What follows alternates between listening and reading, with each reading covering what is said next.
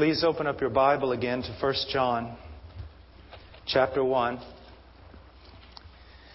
This morning I made somewhat of an announcement about the updating you on the work with our staff.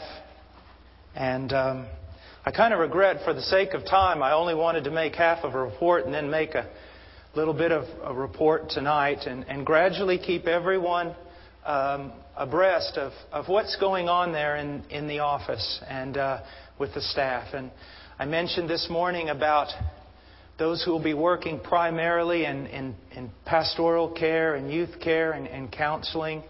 And everyone that I've got to know on the staff has just been a joy to me. We have spent a great deal of time, the time that I've been here, praying, studying the Word of God together. We're studying certain words. First of all, love. Love. I mean, if you don't have love, what do you have? Mercy. Forgiveness. Unity. Joy. And it has been such a privilege to share the Word, to pray and even cry. I'm so privileged to be working with the people that I'm working with. And I mentioned Ryan and Matt this morning about working with me. And I've just found such brothers in them. I got Ryan this morning. I was a little bit just antsy about coming here and preaching. I said, Ryan, can we pray? And he said, sure, brother. And just prayed. And then there's Jeff. I've just had such a joy talking to him about things, and I really believe he's got a lot of vision, a lot of knowledge, and that God's going to use him. We have no idea what the future holds for this church, and his role in taking care of all the techie stuff that none of us understand is so extremely important. And then, this morning I mentioned that Matt and Ryan would be counseling and visiting and doing things with me, and Robert has done a lot of that and will continue to do some of it, but I don't want him to do a whole lot of it, and here's the reason. He and I are praying together, studying the Word together. I hope to start doing a study of worship together. And there's so much talent there. And I'm so proud. I think that there's going to be just a tremendous, tremendous possibility here for worship, for biblical worship. We've, again, like I said, we've looked at the Word of God together. We've prayed together. We've cried together. And even though he's going to be doing some ministering, I want you to realize something. It's not just about ministering to God's people. And that's why I didn't mention him this morning. There is a real sense as a church we need to be dedicated to ministering to the Lord. And I want our music and our music director to be seen as primarily, of course, minister to people, sure. But I want to see us with an attitude of when we come in here, we are about one thing, ministering unto the Lord in worship. Pleasing the Lord in worship. And, to do that, music minister has got to be in the Word. It's got to be praying. Needs brothers around him praying for him. Needs people around him in the Word. Iron sharpening iron. And I just see some wonderful things coming out of this. And I want so much for God to be pleased with our worship. And I am assured when I speak to Robert, when I speak to the choir and the ensemble and all these people, and we start talking about worship, and to just see them just weep because of their desire, I am so happy. I think I'm just so privileged to be here. And pray for the worship team. Pray for Robert. Pray that we'll I'm so afraid when I get into this pulpit that I'm just not the man I ought to be. It's a fearful thing to stand here. I need to be godly, and you need to pray for me. But look at me. I'm speaking to you. Now, that's a fearful thing. But Robert is speaking to God. That's a terrifying thing. And so we want to grow and learn to be just as biblical in this church as we possibly can in the preaching of the Word, yes, and also in the worship. I want you to throw out something that just does not exist. And I don't want to sound like somebody who knows it all, but I'm just not going to permit these two words to be spoken together, and that's Christian entertainment. They don't go together. It's kind of like jumbo shrimp. It just doesn't work. We're talking about ministry and worship. Worship a holy God in the beauty of holiness. And we're going to need a lot of prayer to do that. We're going to need a lot of time. But I want you to know that there's nothing but possibilities. And I'm so excited. I can't sing. I can't play an instrument. But I love worship. I love to study about worship. And I love to work with people in worship. And I found some fine people to work with. So pray, pray, pray, pray. Now, we've been studying this morning 1 John and about how can you know that you are truly born again. And the first test that we saw is that if you profess to know Jesus Christ as Lord, if you profess to be a Christian, and yet your style of life contradicts what God has told us about Himself, and contradicts what God has revealed to be His will through the written Word of God, well, John says you lie when you say you're a believer. And I pray to God that it's caused some people to fear. Some of you should have heard this message this morning and you should have said, praise God, that just gives me such assurance. Some of you should have heard that message and trembled. If you are professing one thing and living another, this is not this false doctrine of continuously carnal Christianity. There's no such thing. A true Christian cannot remain in a continuous state or habitual state of carnality or sin. They cannot. Because He who began a good work in them will finish it. So that's the first test. Now, after that first test, there's a very, very important test, and the Holy Spirit is so wise here, because that first test would lead some people, and has led some people, to wrongly believe that a Christian is without sin. And then when it says that a true Christian walks in the light, it's talking about sinless perfection. No, it's not. It's talking about a style of life. That although there is sin in the Christian life, it is not a habitual rebellion against God. And the proof of that is our next test. We are going to see that sin in our lives is not necessarily an indicator that we're lost. But our attitude towards the sin in our life will be an indicator of whether we know the Lord or not. Look in verse 8. He says, if we say that we have no sin, we are deceiving ourselves and the truth is not in us. If we confess our sins, He is faithful and righteous to forgive us our sins and to cleanse us from all unrighteousness. If we say we have not sinned, we make Him a liar and His word is not in us. His word is not in us. Now, you may be seated. Let's take a look at this text. If we say, here's something extremely important with John. He keeps coming back to this phrase, if we say,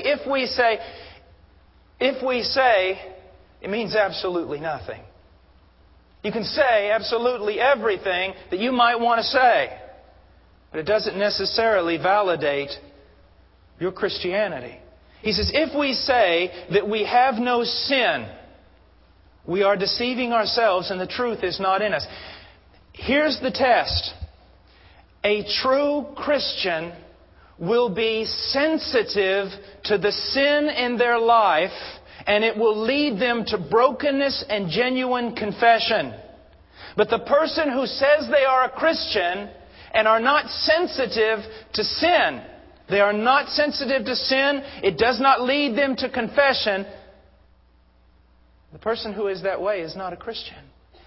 Now, when I teach this, sometimes in a pastor's conference, I always say something. Now, I'm about to say something that all you pastors will almost laugh about because it's so true.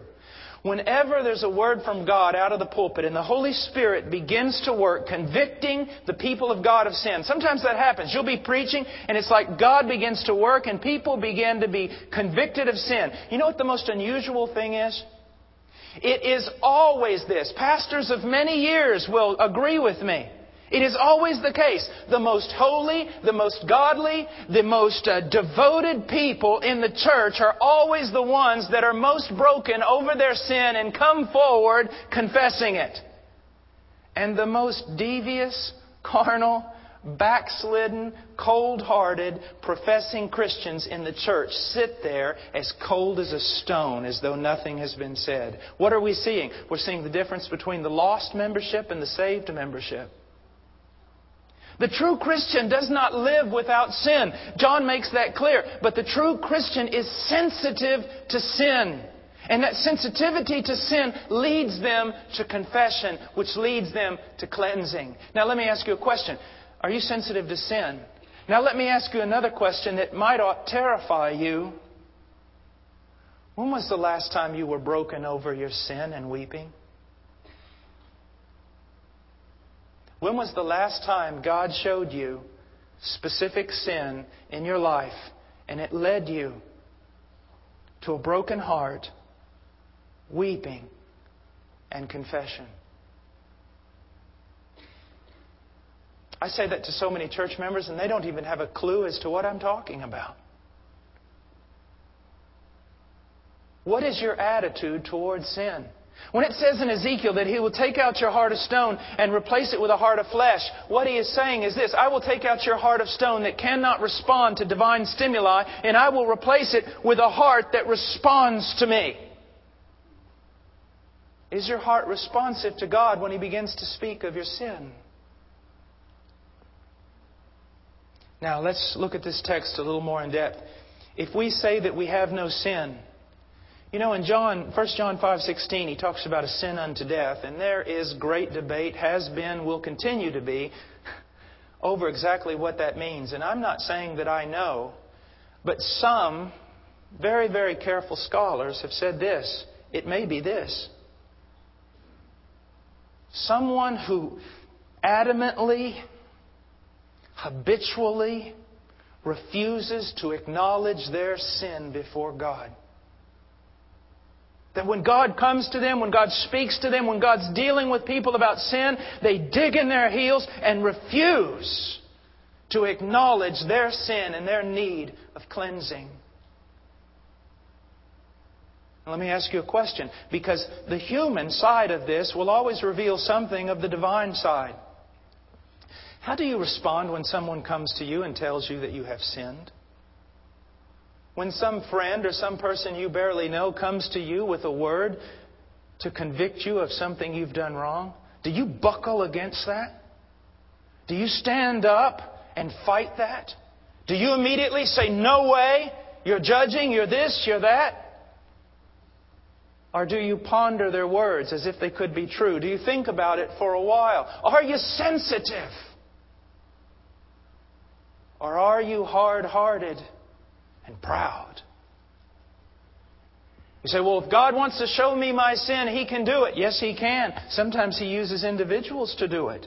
How will you respond to a messenger from God? Because that'll tell me a lot about how you will respond to God. Are you sensitive to sin? If we say that we have no sin, we are deceiving ourselves. Let me tell you something. You're deceiving yourself. You're not deceiving anyone else. And you are most certainly not deceiving God. It is such a foolish thing to hide our sin. It's like trying to hide cancer from the only doctor who has a cure. It's like Adam, isn't it? Adam, where are you? Hiding, of course. Hiding from the only one who can save you. Oh, my dear friend, I want to tell you, pride. Many of the patristics, many of the early church fathers, on down through so many scholars, they have said that pride is the root of it all. Could be. Could be. Because the only reason we will not be sensitive about our sin or acknowledge it before God and even men is pride. Pride. To break away from that demon we call pride is a very freeing thing. Oh, to confess our sins brings such joy. To acknowledge them before God can bring such freedom. But the unbeliever will have nothing to do with that. The religious church member who is unconverted will have nothing to do with that. He will deceive himself and actually reach a point that we call self-righteousness. You keep denying more and more of the truth of God as it applies to your life, and eventually you become cold as a stone, and the most dangerous malady takes the place in your heart. The malady of self-righteousness. You become a religious man who knows not God. A religious man as cold as a stone, as hard as nails, as cruel as a tiger. He goes on and he says, if we say that we have no sin, we are deceiving ourselves and the truth is not in us. To not acknowledge sin before God is to say that the truth is not in us. Have you read John chapter 8 verse 44? The same words are said about a certain person in that text. His name is the devil. There is nothing of truth in a person who will not acknowledge their sin before God. Truth is as foreign to them as it is to the devil. If we, he says, say that we have no sin, we are deceiving ourselves and the truth is not in us. If we confess our sins, what does it say? He is faithful and righteous to forgive us our sins and to cleanse us from all unrighteousness. Now, if we confess, first of all, we need to understand what the word confession means. So many people think that confession just simply means, Lord, forgive me. No, that's asking for forgiveness. Confession, it means literally in the Greek language to speak the same thing. To speak the same thing. And what does that mean? The Holy Spirit, through the Word of God, speaks to you and points out a specific sin. And basically, although we do not hear a voice, there is an impression when the Word of God is preached or it is read or the Spirit is dealing with a heart. There is such a thing as a voice and it says, you have sinned, you have anger in your heart, you have greed in your heart, you have jealousy in your heart, you have bitterness in your heart. God speaks forth that word. To confess our sins is to say the same thing that God is saying to us. Yes, Lord. Amen. So be it. Truly, truly. What you say about me is true. I confess that to you. That's confession. That is confession. Now, I just want to read to you, just carefully, a passage. Just listen. It's in Psalms 32, but just listen. Verse 3. When I kept silent about my sin, my body wasted away through my groaning all day long. For day and night your hand was heavy upon me. My vitality was drained away as with the fever heat of summer. I acknowledged my sin to you, and my iniquity I did not hide. I said, I will confess my transgression to the Lord, and you forgave the guilt of my sin. Therefore, let everyone who is godly pray to you in the time when you may be found. Now listen. He says, now let everyone who is godly do this same thing. You see, godly people must deal with sin in their lives. One of the mark of godliness is that you are sensitive to sin and you're willing to honestly deal with it in your life. Now, this passage that I've read, many people who profess faith in Jesus Christ, it is totally foreign to them. They live in sin habitually, continuously, in rebellion, but their body does not groan under the weight of it. They don't even feel it. They can't even see that anything is wrong. And why is that? Their heart has not been regenerated. They are not truly children of God. You see, God doesn't have any special people in His kingdom because they're all special. He doesn't deal with one more than another. In all His children, He desires holiness, and He'll see to it that it happens. For He who began a good work will finish it. And if you're a true believer and you sin, God will deal with you. Hebrews chapter 12 is very, very clear. that if a person can live in sin without discipline, they're an illegitimate child. They do not belong to God. Now, when it speaks about confession here, we need to be very, very careful. And I think Dr. MacArthur points this out quite well. No man knows all his sin. No one. You know, I was in the office before coming out to greet all the people, and I'm walking back and forth. Lord, show me, show me, show me.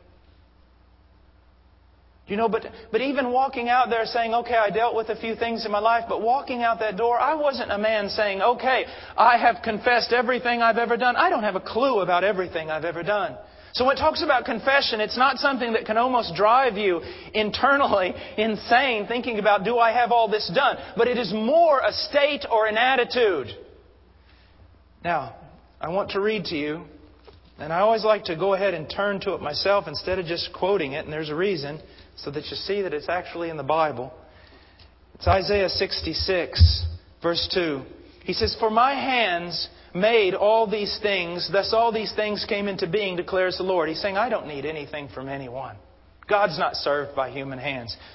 "But to this one I will look, to him who is humble and contrite of spirit and who trembles at my word." This gives me more hope for the Christian life than almost any other verse in the Bible, with the exception of those that talk specifically about the finished work of Christ. And why is that? I'll tell you why. If it said here that God would look to me with favor and compassion because I perfectly obeyed His law, there would be no hope for me. Or if He said that He looked to me because my heart was always right, and He looked to me because my heart was always passionately on fire for Him, there would be no hope for me. But this is what He says, I will look to the one. And that means look with favor. I will look to the one who is humble and contrite of spirit and who trembles at my word. What are you to do in light of the word? So many people are always talking about, with regard to the word, we need to obey it. And that is true. But more, the first step is tremble before it. You see, when you've got this Bible open and God begins to point out sin in your life, the first thing is don't be discouraged. This is not an executioner or a prosecutor pointing out your sin in order to use it to condemn you. This is the one who is for you. And He's pointing out your sin because He loves you and He wants to see you healed.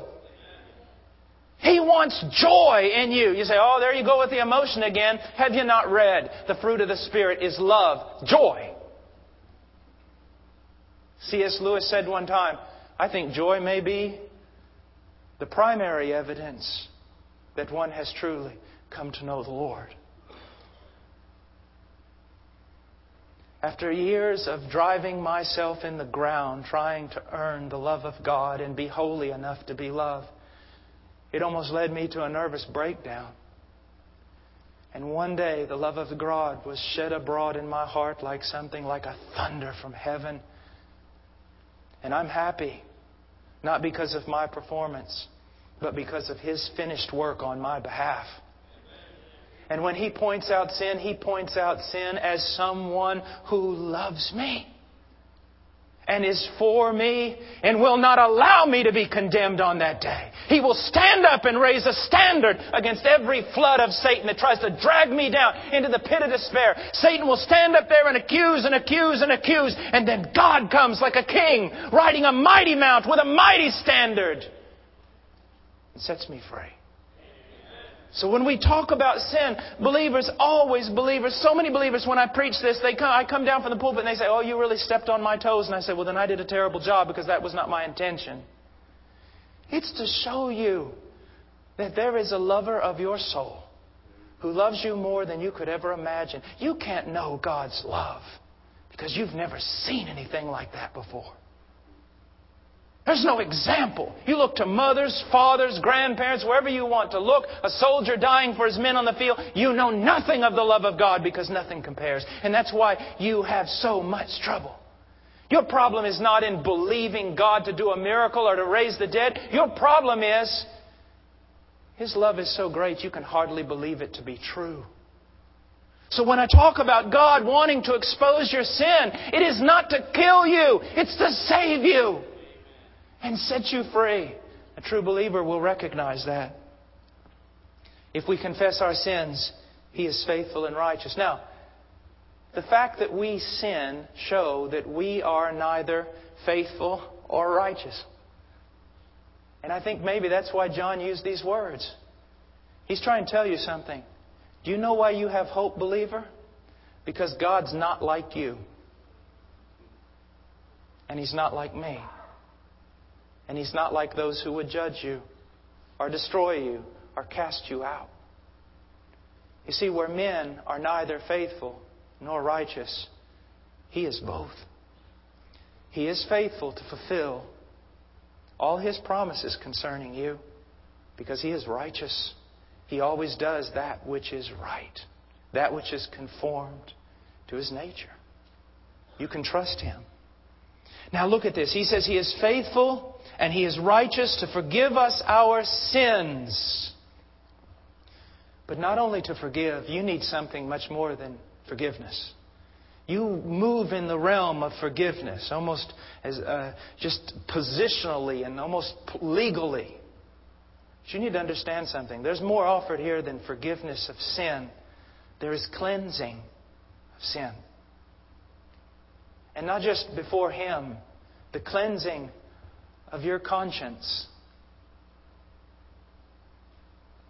How can I describe this to you?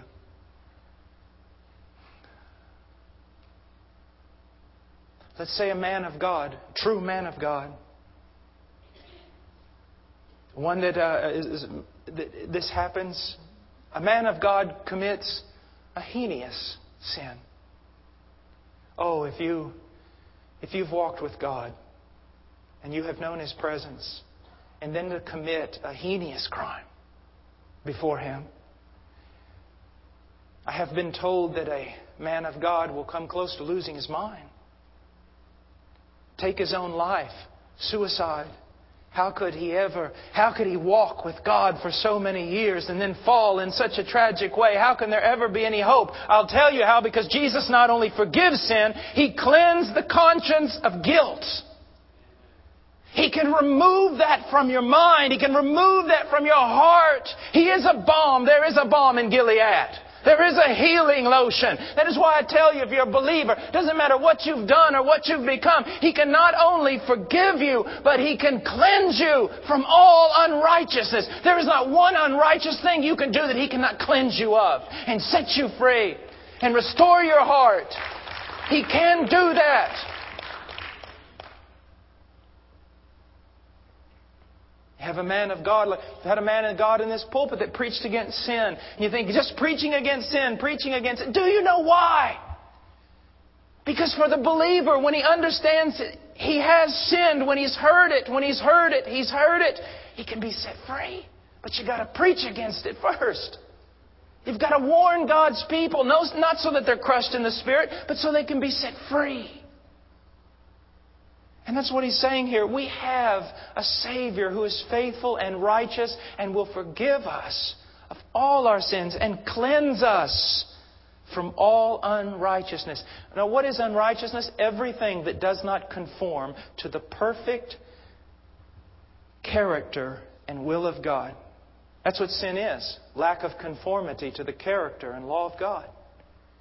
Everything that we have ever done that does not conform to His perfect, holy character, He can cleanse us of it.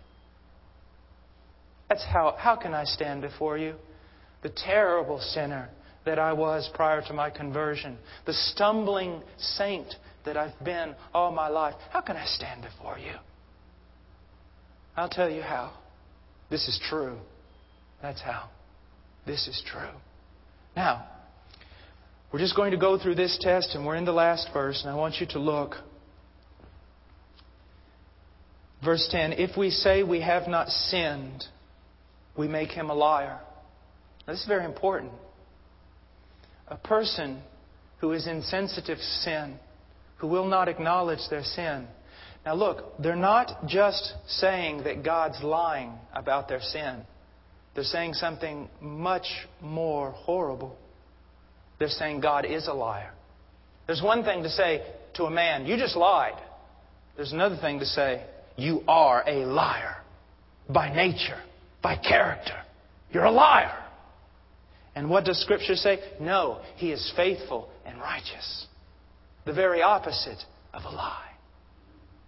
Oh, we should not harden our hearts when the Holy Spirit comes, when the Word of God is preached. We should not harden our hearts. No, 1,000 times no. Do not harden your heart. Do not do that. Just open your life. Open your heart. Lord, here I am. Show me. Confess your sin before the Lord, and He will be faithful. Now, I want to just talk to you for a moment about the psychology of all of this. And I'm not going to go to a psychology book. I'm going to go to Isaiah. Isaiah comes before the Lord. A majestic scene. In the year the king Uzziah died, I saw also the Lord high and lifted up, and His train filled the temple. Above Him stood the seraphim, each one having 6 wings. With 2 they covered their face, with 2 they covered their feet, with 2 they did fly, and one cried unto the other. What a terrifying picture. Isaiah says, I'm undone. He pronounces a curse upon himself. Let me die. I am undone because I am a man of unclean lips, and I dwell among a people of unclean lips. Now, look at God's reaction. Look at what God did not do. God did not look at Isaiah and say, oh, Isaiah, you're just taking this too hard. I didn't mean that. Now, it's okay. Now, just think about that for a moment. Now, listen to me, saints. I'm not kidding around right now. This is truth. Some believer comes to you because they've sinned against you. And they say, I have sinned against you. Forgive me. And what do you say? Oh, that's all right. Don't worry about it. That's wrong. That is as wrong as it can be. I will not allow you to do that to me. I must have your forgiveness. I must hear it. If the Holy Spirit has shown me my sin and I come to you asking forgiveness, do not call God a liar. Do not say, oh, that really wasn't sin, or that's all right, or that's okay. No, I need your pardon. And I need to hear it. Brother Paul, yes, you have sinned. And I forgive you. And it's over. So notice what God did not do. He did not just say, okay, Isaiah, that's okay. Just let it slide. At the same time, He did not crush Isaiah. He did not say, Isaiah, it's over. It's finished. I've let you be a priest. I've given you so many privileges. You've done this. It's over. Get out of my presence. He didn't do that either. What did He do? He called an angel. Get a coal. We're going to cleanse this man. When you go before God, say, oh God, I have sinned. He is faithful and righteous, not just to let it pass by. He is faithful and righteous. He will not crush you. He will forgive you and cleanse you from all your sin. Now, look again. If we say that we have not sinned, we make Him a liar, and His word is not in us. Again, the person who hardens their heart, the person who is insensitive to sin, shows not only that they are not a child of God, but that they're a child of the devil. Because the very words that is spoken about Satan, the truth is not in him, is spoken about this person. The truth is not in them. The Word is not in them. The gospel is not in them. It's foreign to them.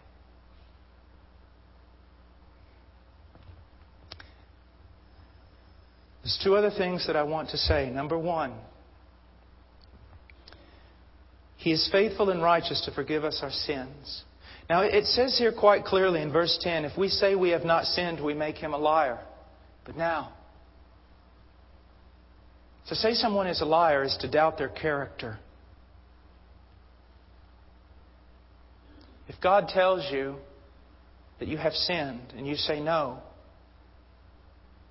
you are casting doubts about His character.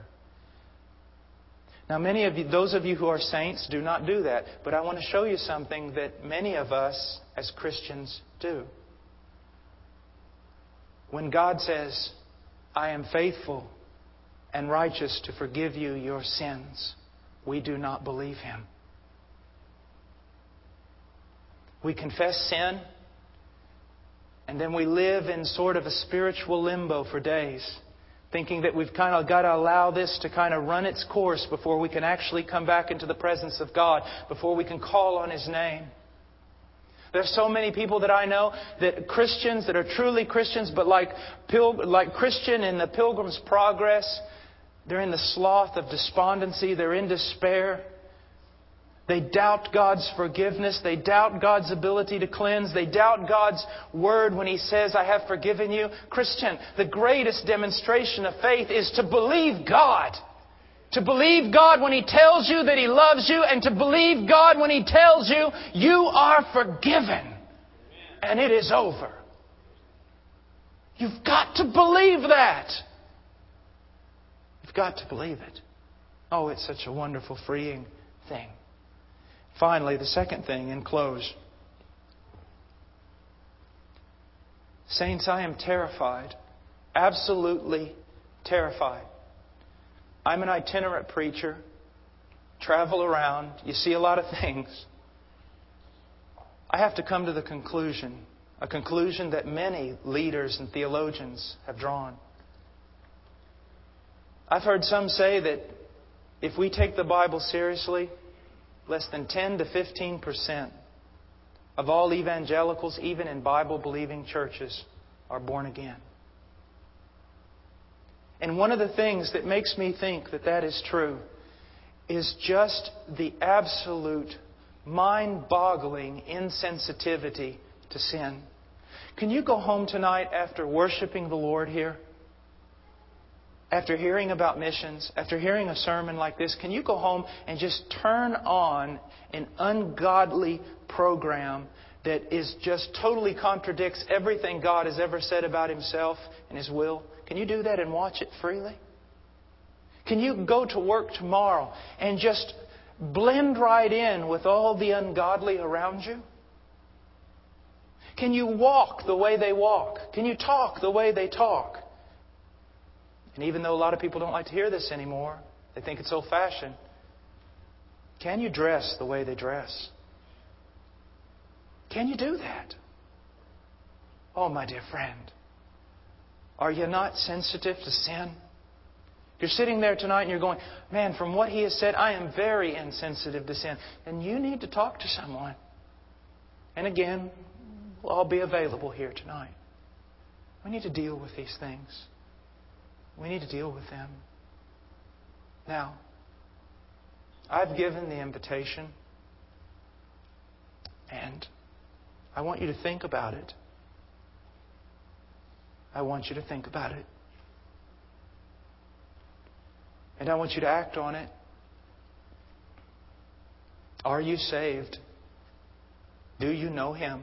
Does He know you? Is it evident in the fact that your style of life reflects His character and His will, and your style of life demonstrates a real sensitivity to sin? Does it?